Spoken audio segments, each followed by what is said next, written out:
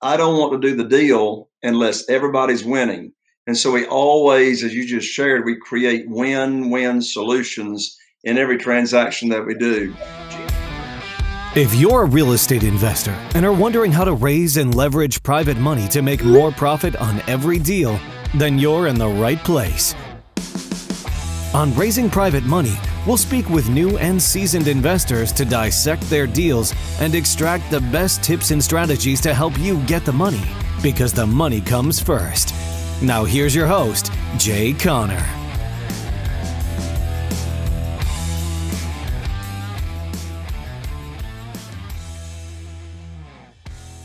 Now, as I have two very successful students of mine, they're actually in my, thank you, Paula, thank you, Henrietta, two very successful students of mine that I've invited to come on, and Chaffee and I are going to interview them.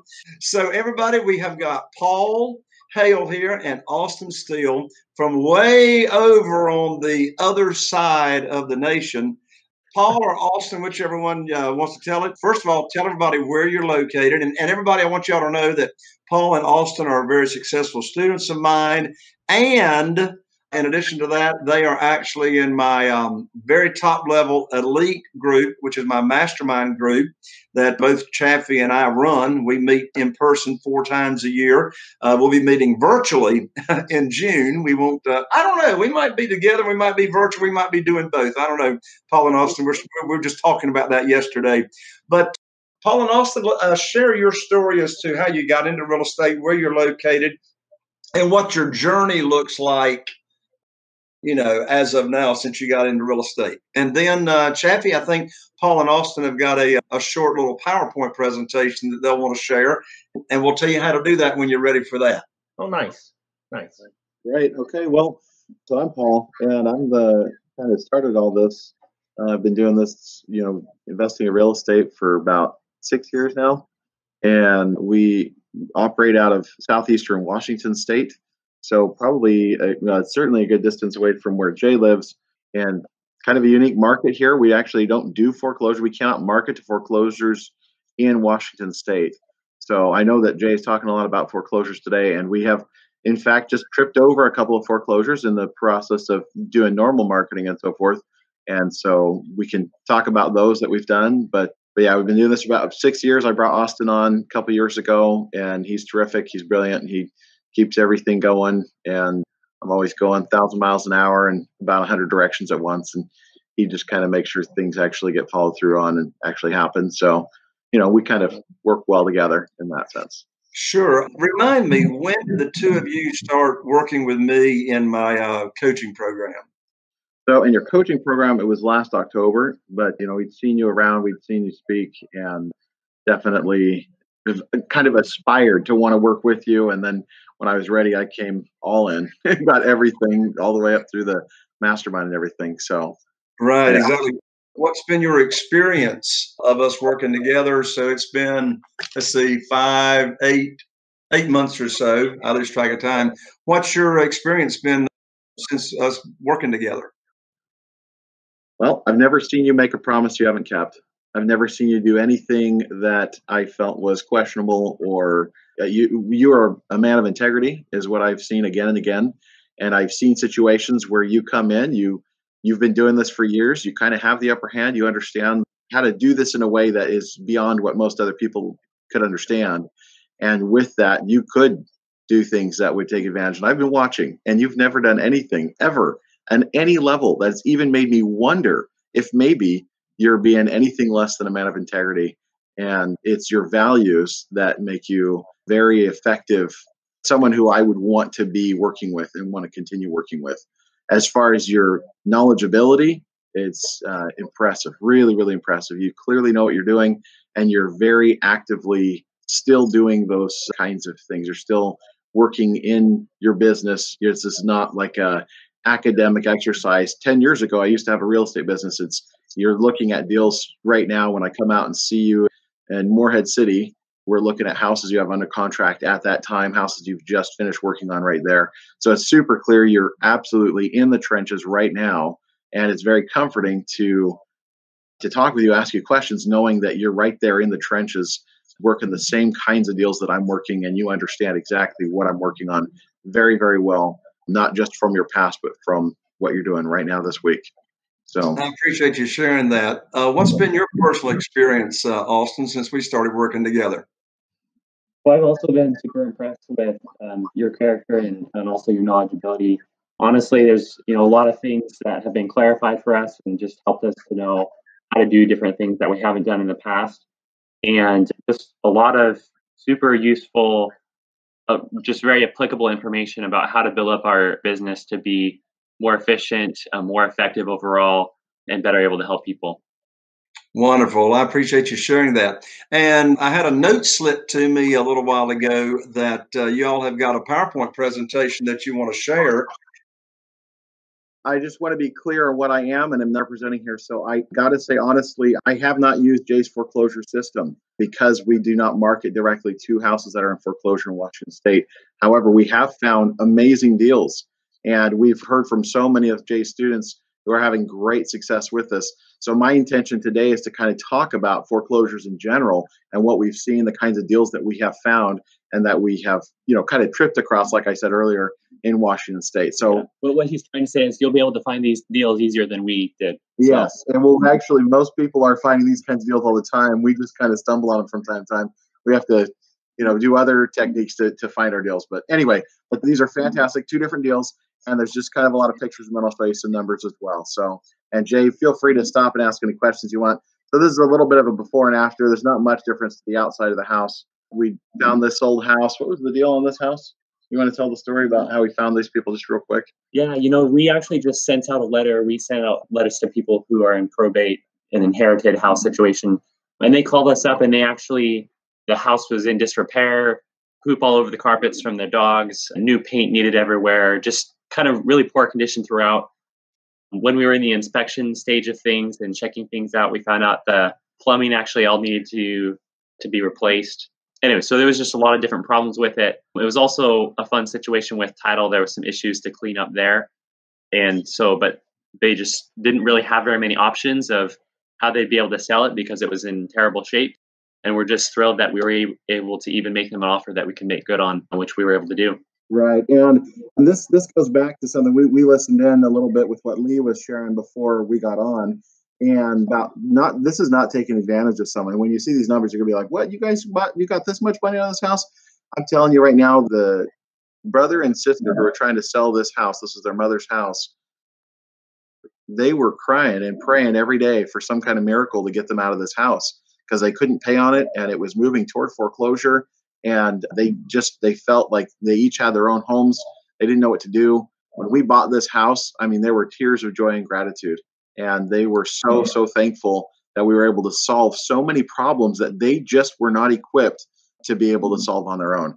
And so, but here are the numbers on it. We bought the house, $88,000, and then we did about $13,000 worth of work on it.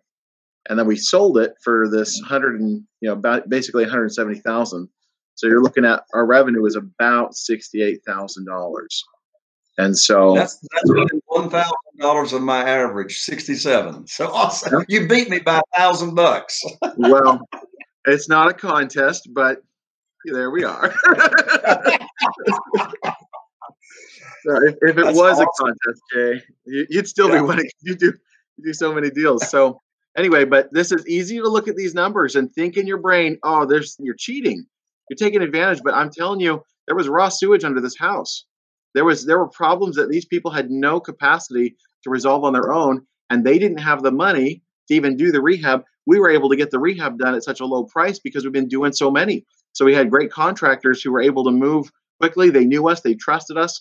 And so we were able to just do one thing after another because that's what we decided we wanted to be doing for this house. That's what we wanted to do professionally, is be flipping house. And so that's how we were able to do that. So we bought, let's see here. So we sold one that we had flipped it over December, January, and then we sold it off. I mean, we signed the paperwork in March. So things were starting to get weird just a little bit. And then we bought a house in March and then sold that house in April that we just bought in March. And so, yeah, we still have been doing deals in COVID. We actually just put a house under contract on Tuesday. And so just like 3 days ago. So, or was it Wednesday? It's Tuesday or Wednesday anyway. And so we're still working. There is definitely still opportunity. People right now, there's a lot of situations where people are scared to sell. But I'm telling you, there's a lot of situations where people are scared to not sell. And they feel like Exactly. they don't have any options. Now, I heard you mention as you were starting to tell the story of this deal that these people were in probate and they had inherited the house and they didn't have the means to take care of it. How did you locate these people? We sent out letters, kind of like probate letters. We have our own version of probate letters. And then now, as we've been working with Jay, he's got his letters are way cooler, actually.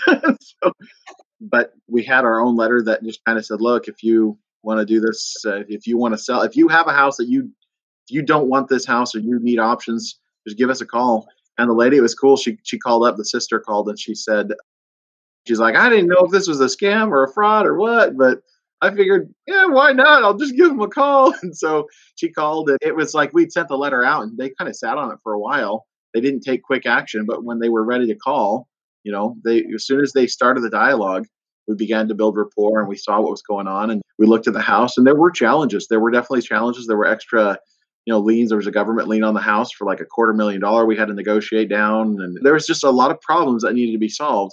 And that's the point. That's the whole point, guys, is that if you live in a, capitalist market, you get paid based on the amount of value you bring to the marketplace.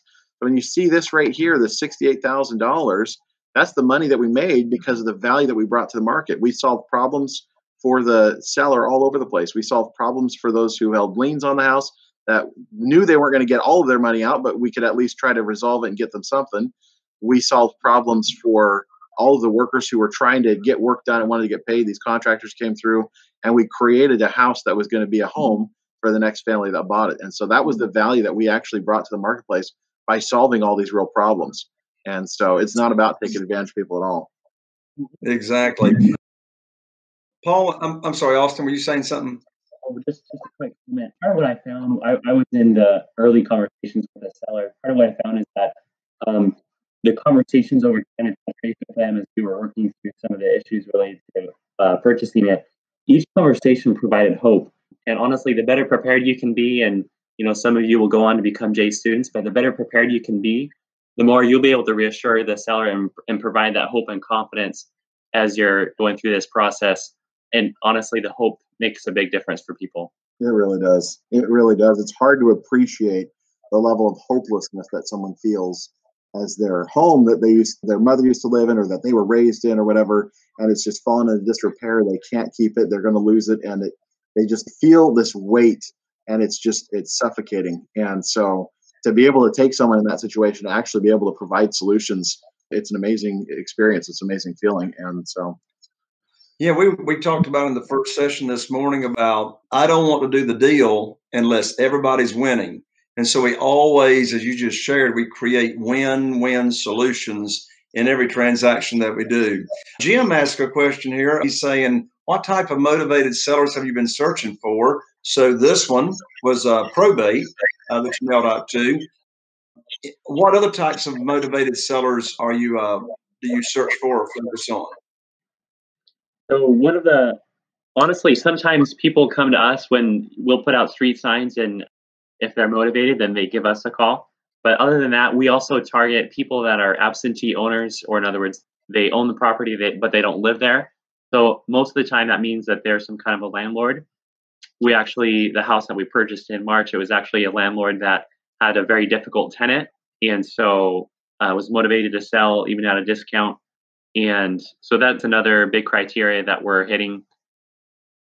Sometimes if you can target people, if properties that have liens on them, but those are some of the main properties that we're targeting.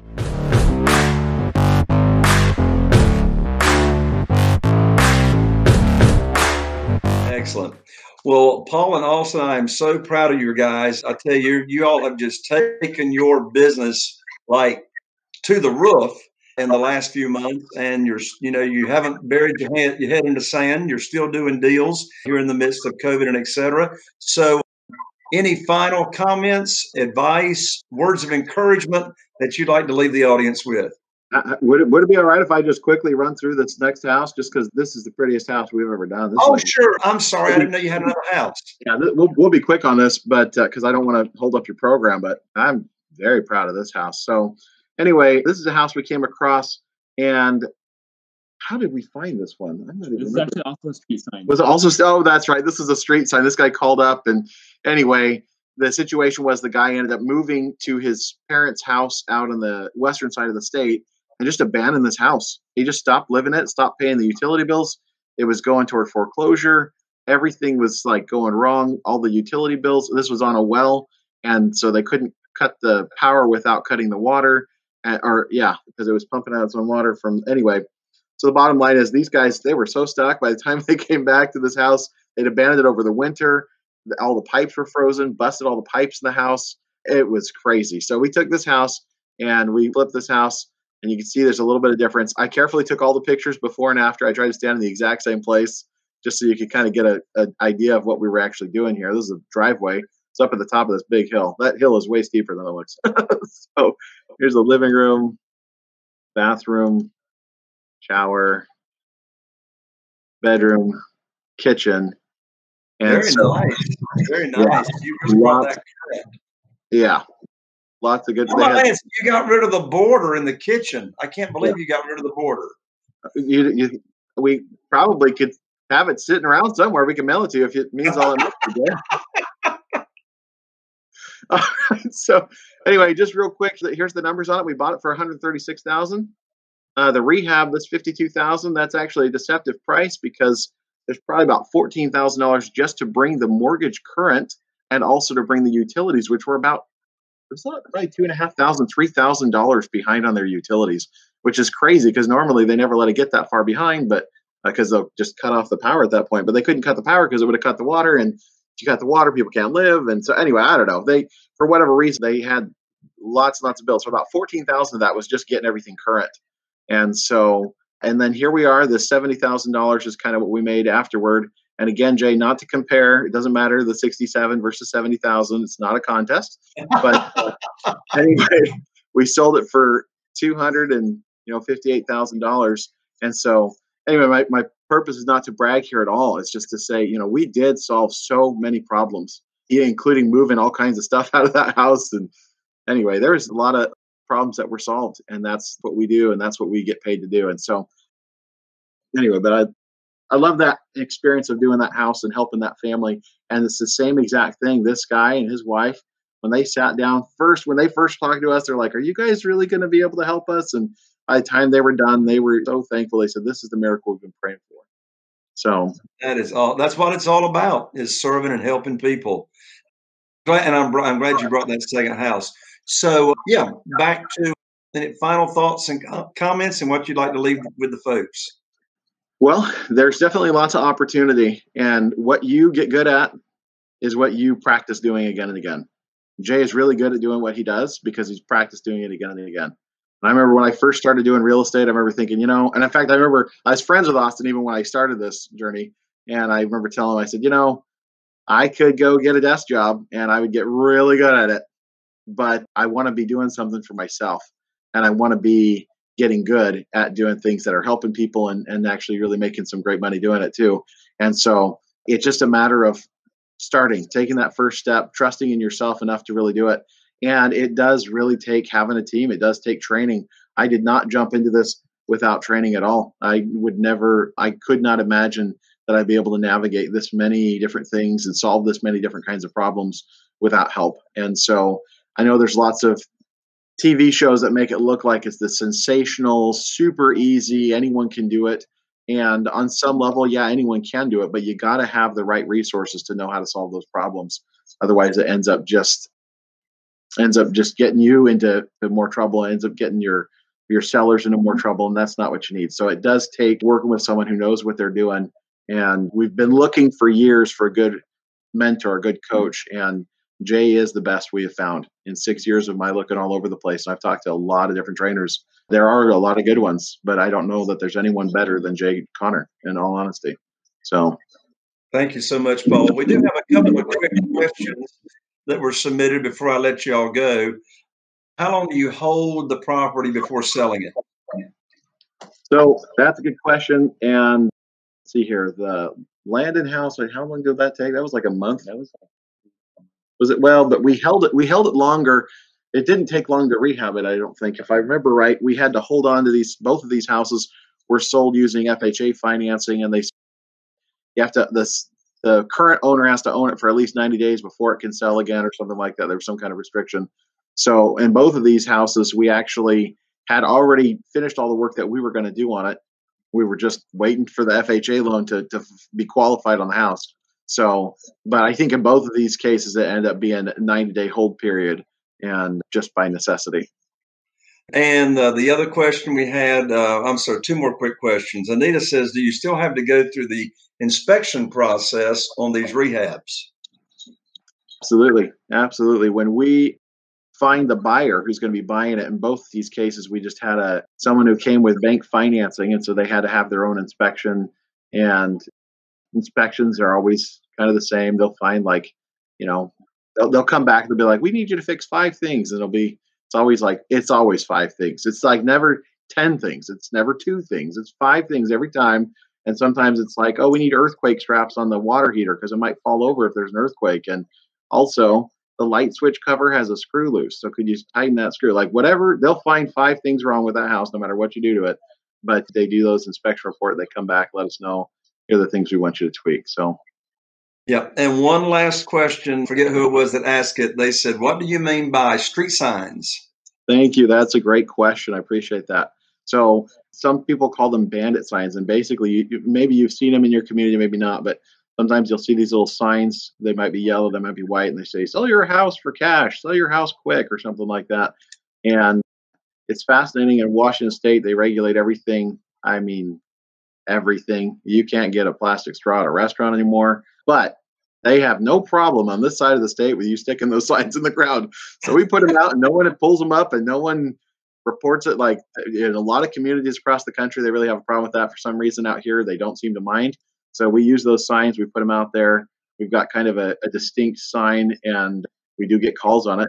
And that's a sign of someone being pretty motivated. Honestly, you think where you're at, if you're calling a sign on the side of the street because you got a house you need to get rid of, probably have some motivation. You probably think, well, there's a reason I'm not calling a real estate firm right now. There's a reason why I'm not, listing the house. There's some unique problems here. So when those signs are put out, just say, hey, call us if you need to sell your house. Anyone who calls that sign, they have a situation. There's some problems that they need some help solving. And so, good question, Gil. Paul and Austin, thank you so much, and congratulations on your continued success. Are you feeling inspired by the knowledge you gained in this episode?